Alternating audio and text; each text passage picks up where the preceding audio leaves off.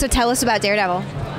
I'm working on a brand new Daredevil series right now called Daredevil End of Days. The first issue is in the Marvel catalog right now for retailers to order. It ships in October, and it's an 8-issue story, separate from the regular Daredevil series.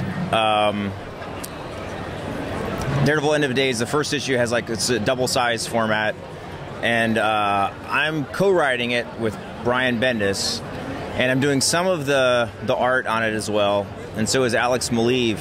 But the majority of the interior art is by Bill Sienkiewicz and Klaus Janson.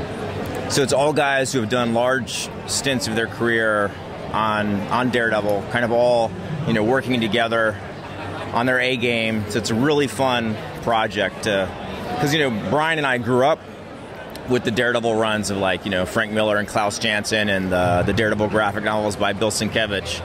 So it's an incredible joy to be working with these legends that we learned from and that were influential to us in our formative years on the same project all together. Can you tell us a bit about what happens? About what happens? What doesn't happen in this book? There's just about every Daredevil character that you can imagine. All of his rogues gallery, just about all of his girlfriends are in it. All kinds of horrible things happen every issue. I haven't read the more recent Daredevil stories, but I heard that people are really enjoying them, and there's a very Silver Age kind of happy-go-lucky, whimsical, nostalgic, wonderful feeling in them. And it's very different from that. When we wrote Daredevil, there was, it's very much kind of a crime story book. And this story is probably even going to be shocking to the readers of those stories we did. So it's probably going to be twice as ridiculous compared to the people who are enjoying the current story from what I'm told. It touches on, it's sort of told through the perspective of the Daily Bugle reporter Ben Urich.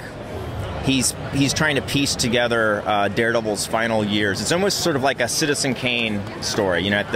There's this central inciting incident at the beginning of the story that causes the reporter to try to find out this mystery of what happened with Daredevil and who was involved and why it happened and what a certain word, there's a certain mystery to a certain word, kind of like in Citizen Kane, that he's going through everybody who possibly knows Daredevil and trying to figure out what this riddle is.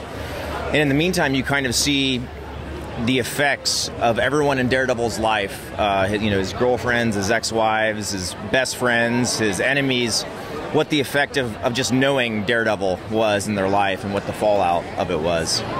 And what was it like putting your own spin on such an iconic character? Well, it was a joy because when I read the Frank Miller, Klaus Janson Daredevil stuff when I was a child.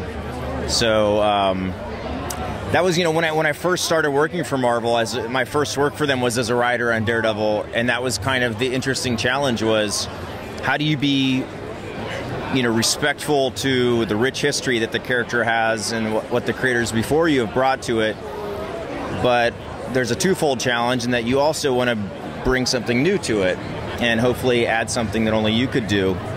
Otherwise, why do it? So there's that interesting balance, of that. Trying to be respectful to the continuity and just what's integral to the character, but maybe finding a different perspective on things. That's kind of the fun of it.